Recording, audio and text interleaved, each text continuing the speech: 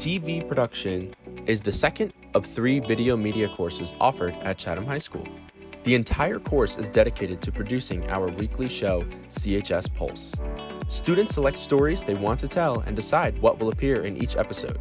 From there, students will write scripts, shoot interviews, collect footage, and edit to create their segments for the upcoming show. Segments include feature stories on the Chatham community, scripted sketches, game shows, question of the week, and more. The videos then get packaged into an episode that is recorded in our broadcast studio. The show is entirely student-run, and all Pulse members will be prepared for a college-level program upon completion of the course.